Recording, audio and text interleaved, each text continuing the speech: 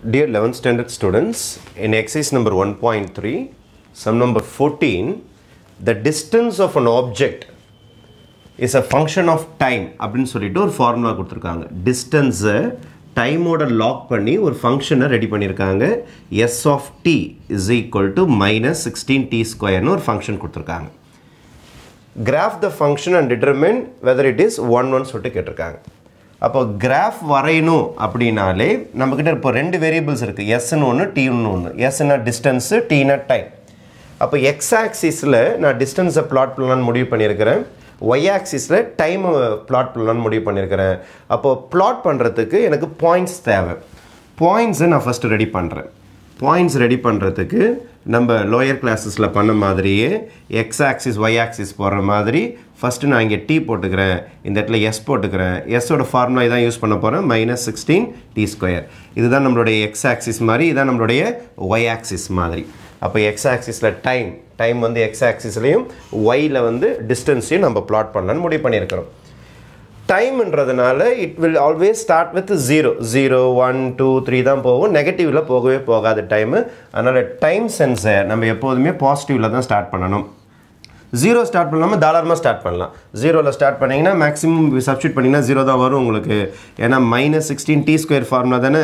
இப்போ minus 16 into 0 square என்ன வரும் உங்களுக்கு? 0 தான் வரப்போகுது. அதனால் இதோட ஆன்சர் 0 தான் வரும். டைம் 1 சப்ஸ்டியூட் பண்ணலாம். 1 செகண்டோ 1 மினிட்டோ 1 ஹவரோ ஏதோ ஒன்று. t is equal to 1. 1 நீங்கள் சப்ஸ்டியூட் பண்ணிங்கன்னா minus 16 into 1 square 1 தான் வரும். அப்போ your answer is minus 16. அதுக்கடுத்தது 2 சப்ஸ்டியூட் பண்ண போகிறேன் நான். minus 16 into 2 square minus 16 into 2 square 4 வரப்போகுது. அப்போ minus 16 into 4 is 64, minus 64.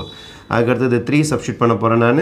minus 16 into 3 square t இருக்கிற இடத்துலலாம் 3 சப்ஸ்டியூட் பண்ணிட்டு இருக்கிறேன். minus 16 into 9 minus 144, minus 144 and it goes on. இந்த மாதிரி நிறைய பிளாட் பண்ணலாம். ஒரு 4 பாயிண்ட் நம்ம ரெடி பண்ணியிருக்கிறோம். இது எல்லாத்தையும் எடுத்துன்னு போயிட்டு இந்த இடத்துல நம்ம பிளாட் பண்ணிட்டோம்னா நம்ம கிராஃப் வரைஞ்சிடலாம். ஃபர்ஸ்ட் கொஸ்டின் ரெடி ஆகிடும். கிராஃப் த ஃபங்க்ஷன் 0,0னா இதான் ஸ்டார்டிங் பாயிண்ட் உங்களுக்கு. 0,0 ஃபர்ஸ்ட் எண்டில் இந்த இடத்துலையும் வந்துடும் 0,0.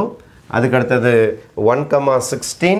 அப்போ 1,-16 10க்கும் 20க்கும் இடையில் எங்கேயாவது வரும் -16. அப்போ 1,-16 இங்கே பிளாட் பண்ணிக்கிறேன். 2,-64 2 இங்கே இருக்குது.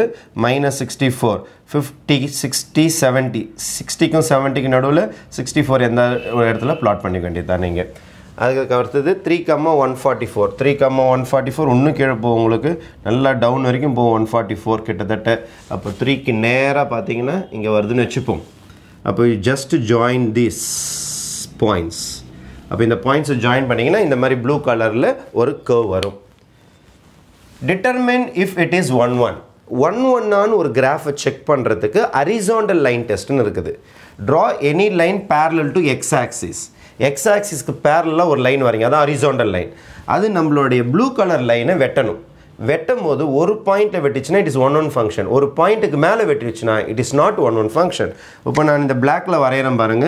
I am going to draw a horizontal line parallel to x axis. இதுதான் ஹரிசாண்டல் லைன். இந்த ஹரிசாண்டல் லைன் வந்து நம்ம கிராஃப் ஒரே ஒரு இடத்துல தான் வெட்டியிருக்குது. அதனால இட் இஸ் அ 1 ஃபங்க்ஷன். இதுக்கு பேர் தான் ஹரிசாண்டல் லைன் டெஸ்ட் அப்படின்னு சொல்லுவாங்க. அப்போ நீங்கள் டிக்ளேர் பண்ணணும், by horizontal line test the line, அது horizontal line intersects அல்லது cuts the curve. நீங்கள் வரைஞ்ச curve, அது அந்த ஃபங்க்ஷன் curve வரைஞ்சிருக்கீங்களா, அந்த blue colour line cuts the curve at only one point. Therefore given function is a 1 function. Given function is a 1 function. இப்போ நம்மளுடைய function வந்து 1 சொல்லிட்டு டிக்ளேர் பண்ணி முடிச்சிடலாம் ஹரிசாண்டல் லைன் டெஸ்ட் யூஸ் பண்ணி. Okay, thank you.